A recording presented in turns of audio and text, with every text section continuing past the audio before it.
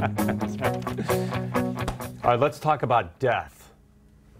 As a funeral director and host and creator of the popular web series Ask a Mortician, Caitlin Doughty takes the topic of death seriously, but also in her own lighthearted way. Her latest book, called Will My Cat Eat My Eyeballs, has the answers to 35 of the most curious questions about death that she's heard of from kids. Caitlin is here now. Hi, Caitlin. Thank you. And you have the most excellent themed plate. Oh, that's not your plate. For my arrival. No, I thought you brought that with you. I didn't. Yeah, I carry a plate on tour with me to put out at strategic times. All right, so let's start with the title of the book.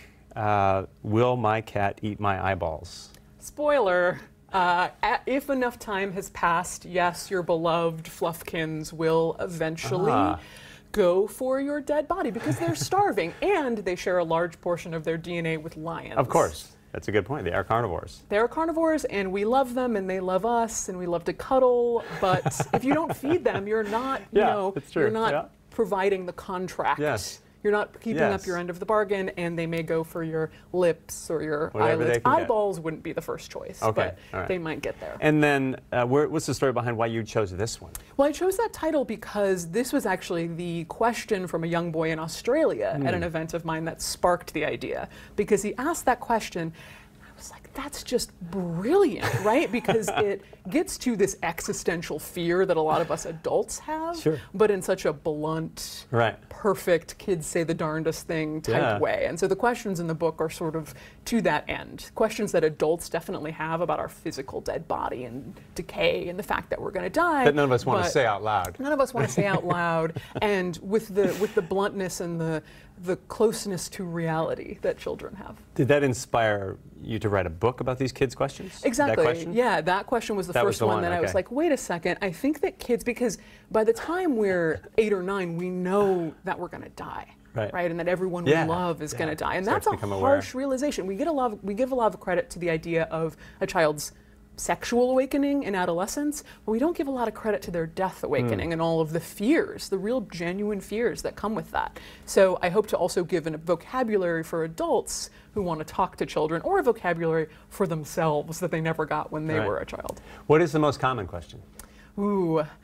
I know this is hard to believe, but something like, can I keep my dad's skull on the mantelpiece? Or can I have a Viking funeral for grandma? Oh, I love the Viking funeral. Yeah, and these are, like, you wouldn't think that these would be the main questions, but I think people have, I think that's a really good way to get into it. Yeah. You know, it's an easy way to think about, okay, you know, is there a more whimsical way that I can get into this very hard, painful subject? Right. So can I keep my dad's skull on the mantle? It's going to be hard in the United States. We have something called abuse of corpse laws, which basically say you can... those abuse of corpse laws. Listen, I say that every day. You can bury, you can cremate, you can donate your body to science, but the whole defleshing dad's skull and turning it into a Thanksgiving centerpiece, not as easy to do. So where do I need to move to do that? That's a great question. Maybe our own colony in international waters where everyone is just... It's a good idea. So obviously you have fun with this topic, but you also take it very seriously. I mean, you are a legit mortician. You own a funeral home? You own a funeral home, so this is your life.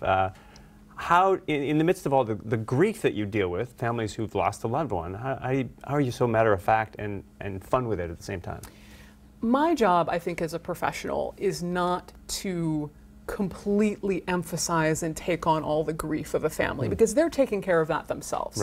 They're feeling the grief. My job is to be competent and knowledgeable. And I think that if I can get that across to them, saying, I'm here, I'm competent, I'm going to be the one to help you, that's me doing my job. At what point do you start passing out signed copies of your book?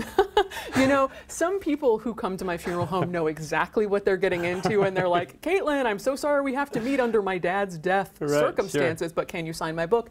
And, you know, if you have no idea who I am, you will get none of that. You will have a very normal funeral experience, and I will not drop the, you know, do you want to give grandma a Viking funeral? You're not foisting the book on them. No, not at all. That's good. So you created and you host a web series as well called Ask a Mortician. Very popular. People love this. Well, because people have all these questions that they're too afraid to ask. And, you know, they could, some of the things that I talk about, they could Google or they could find out. But I think me talking about it in a way that is insistent that this is normal, that it's completely fine to have these questions, that we should be having these questions, and that we don't have to be so serious when we talk about it.